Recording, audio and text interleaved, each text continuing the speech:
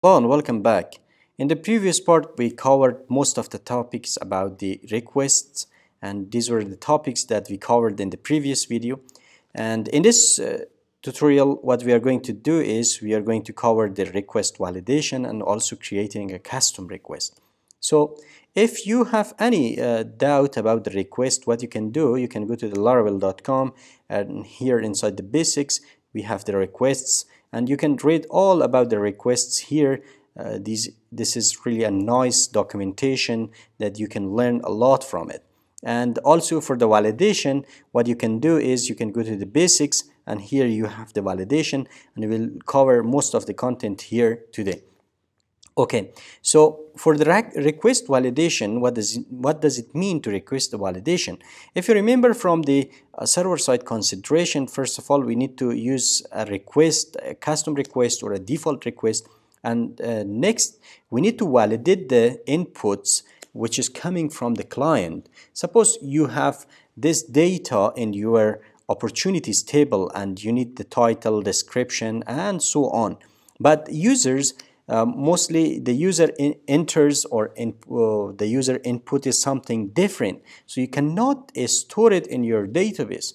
And if suppose here for the timestamp, you need for the deadline you need a timestamp, but user is entering a string, a gibberish a string, so you cannot store it here inside your database, or you'll get an error from the database that this column is missing, or this column data is incorrect, or the format is not correct.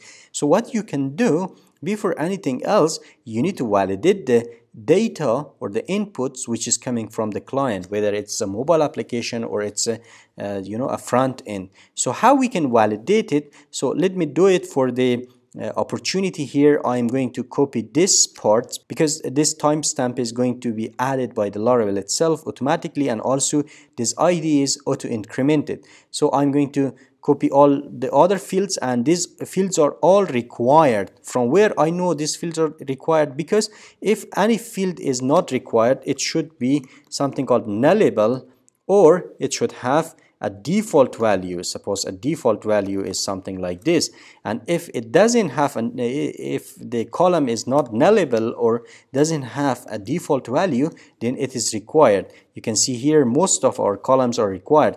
But if I go to the opportunity details, you can see here we have some nullable parts like these. For the queries, it's nullable, and also official link is nullable. And for the questions, I'm not sure. And for the comments, we have not a default value. But as I mentioned, the defaults are just added here. So we'll have something called default value, and this default value can be anything. Okay, if doesn't have a default value, or it is not what you can say nullable, then it is definitely required, and you need to store some data, or need to put some data to it. So I'm just going to copy it again, and I'm going back to the controllers, HTTP controllers and opportunity controller, and here inside the request method I'm going to paste it here, and these are the fields that we need to validate. And here for the Laravel 7, what you can do, you can just call the request that you get, and just remember this request is a default request, and this default request is an instance of Illuminate HTTP request class. So if you go to the request here at the beginning, you can see here that to obtain an instance of HTTP request via dependency injection, what you can do, you can call this Illuminate HTTP request class, and you can use it here. In case of the store, we have the request and also this request. So this is a default request here. Let me minimize this one. So this is a default request that we have here, and if we want to use the custom request, we'll cover it later.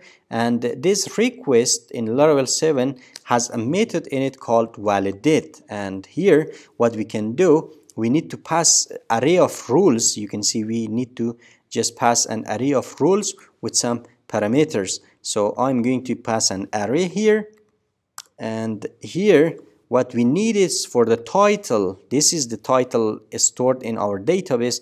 This should be required, and it should be a string. with maximum 255 characters. So these are the validation rules. So from where I know these values, if you go to the Laravel, here inside the validations, what you can do, you can search for available validation rules. If you click here, you can see you have a bunch of available rules that you can use. Suppose for the case of array, what you can do, you can use this one, and for the rest, suppose for the date, you can use this one. And there are many what we can say rules that you can follow, and basically these are all the validation rules that you can use, and mostly these are some examples also. Suppose required, unique, and maximum 20 to 55.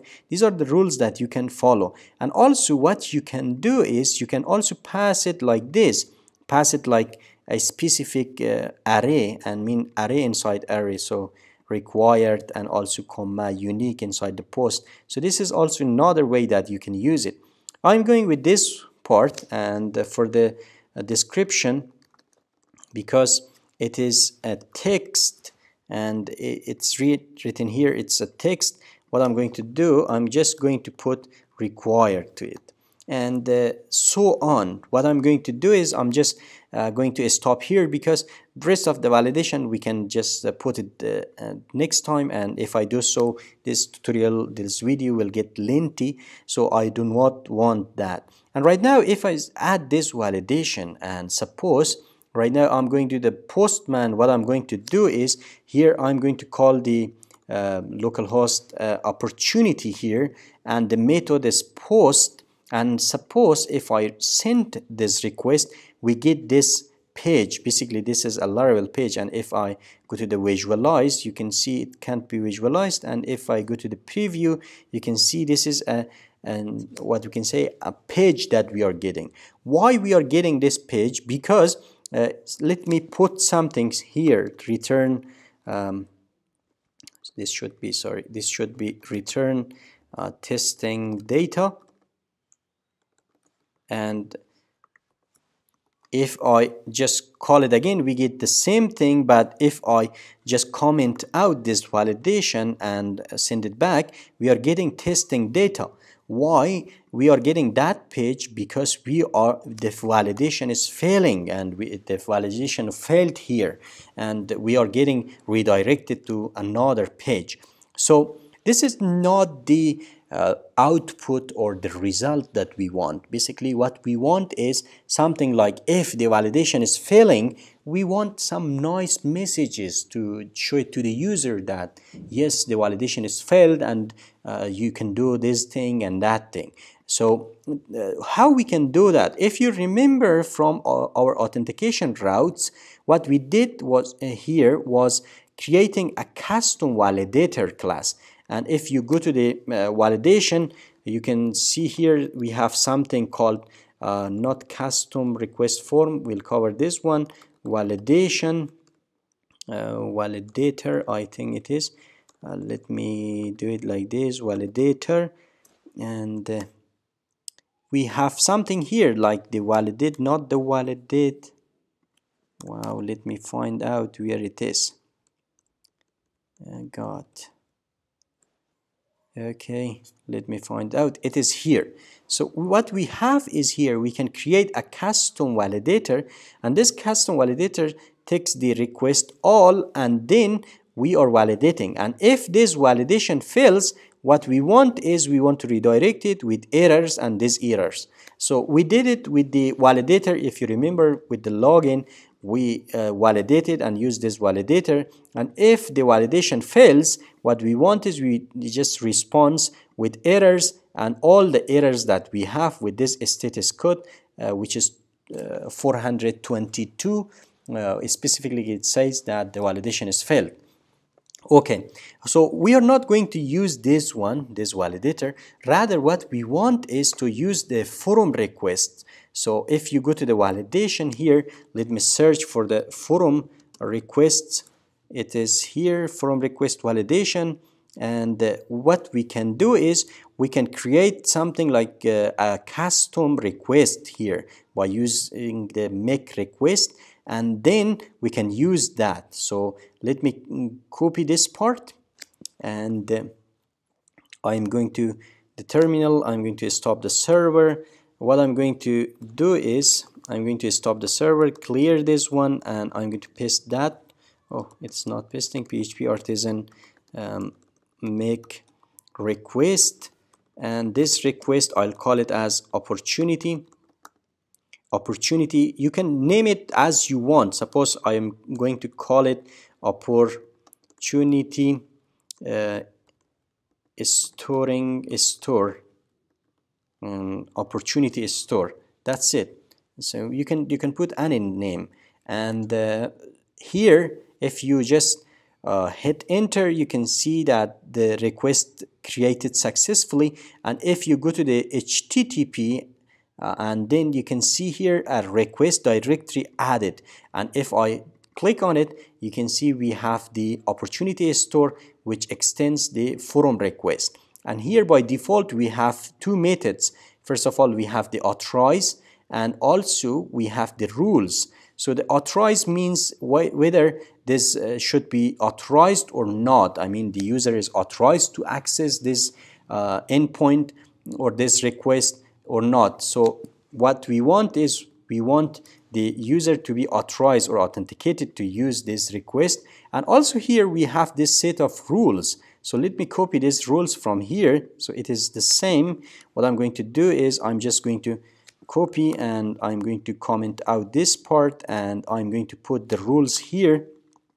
So we have the rules, but right now it's the same thing. And if I send a request, we are getting, oh, let me turn on the server. Okay, and if I send a request, we are getting this testing data. Why we are getting this testing data? We validated here, but we didn't use it. Let me minimize this one. What we are using here is the default request, and this default request is coming from the Illuminate HTTP request. So we didn't validate it. So how we can override this one and how we can use our custom request? What we can do is here, let me delete this part. And what we can do is opportunity store. If you see here, it is inside app HTTP requests. So I will call it as request.